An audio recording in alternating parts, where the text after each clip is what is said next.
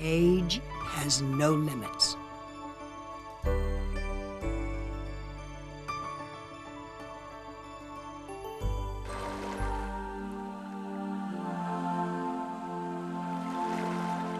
Along the Inside Passage in southeast Alaska, the spirit of the Tlingit people soars once again.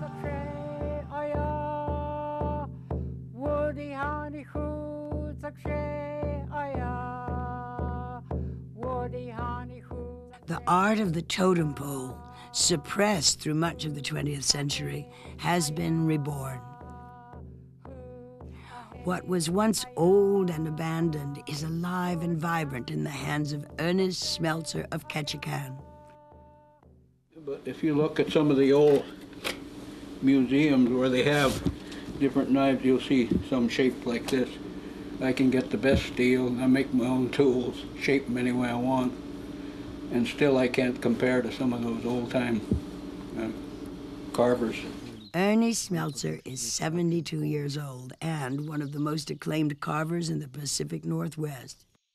But what's most impressive is that this World War II vet has been carving for only 20 years. I didn't know I could do any of this stuff, but I just wanted to, you know, for a little hobby, something to play around with. And so you'll make your cuts like so.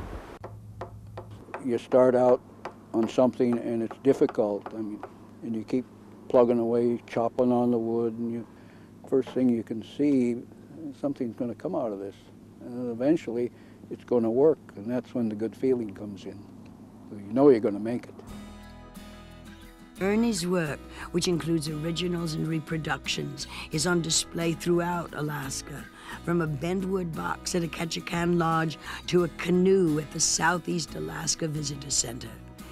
But his favorite piece is seen by the fewest.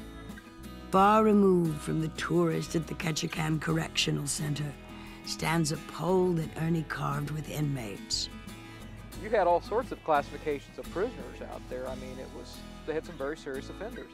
And yet there was such a respect for what he was doing and respect for the end result or the product, you know, of this pole, which in fact is dedicated to Southeast Alaska natives. You know, when I first started out, I never thought I'd ever be commercial. And in order to be commercial, well, you got to be fairly decent in your work. Ernie's poles sell for $800 a foot, and he could charge a lot more. But he's not in it for the money. Ernie's real passion is teaching and thus ensuring the survival of a tradition. You notice I'm using the one we made with you. Yeah. That's the best one, Ernie. Oh, yeah. I think it's great. If I'm doing the same thing he's doing at 72, I'd be awfully proud. Darrell DeWitt apprenticed under Ernie. He's more of a teacher than anything else. And he likes to give, and that's the Tlingit way. In our culture, a man is considered very wealthy by how much he gave away, not by how much he obtained.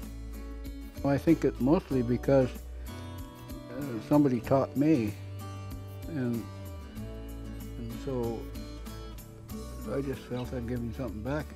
He teaches me about humility and about kindness and about you don't have to talk about yourself. He's not a braggart. I mean, you'll say he's a master carver and he'll argue with you. You know, he says, no, I'm learning. Old age has fashioned Ernie into an artist and teacher. It's brought him in touch with his Tlingit roots, and it's reawakened the spirit of his grandmother who taught him about life. You got to put your whole mind to it that you really want to do it, and it'll come to you. I mean, you can do it. It's just that you got to have that determination not to quit.